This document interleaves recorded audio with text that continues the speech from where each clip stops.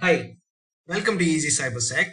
In this video, we will be looking at how EasyCybersec's learning is structured.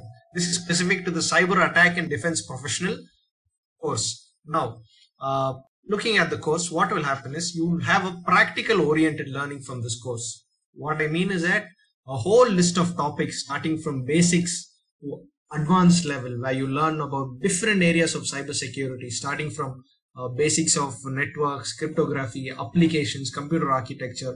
You move on to network hacking, web hacking, creating your own malwares, and from there you also learn about reverse engineering, and then you will touch upon the defense, setting up your own firewall, SOC center, IDS, IPS, whole list of topics. All this is mentioned clearly in our website. And from there, what will happen is you will move on to learn. After you learn from the course content, you will move on to hack a fictional organization which we have set up. Now, EasyCyberSec team has set up a fictional organization called ECS Bank. What will happen is you have to hack into this bank. Now, this is mainly to test your skills. So what will happen is EasyCyberSec professionals will be providing you support throughout this phase. You can ping us whenever required for hints and other clues. So then you will be able to understand at what level you stand, or if you have to go back to again learn from beginning to understand what you have missed out, you will get an idea. So now, after you are very thorough and you are have finished hacking this organization, what you will do is you will then take a 24 hours exam without any support. This time there will be no clues, no hints. You will clear the exam and earn your certificate. How is this lab content structured? Now, this is only an example.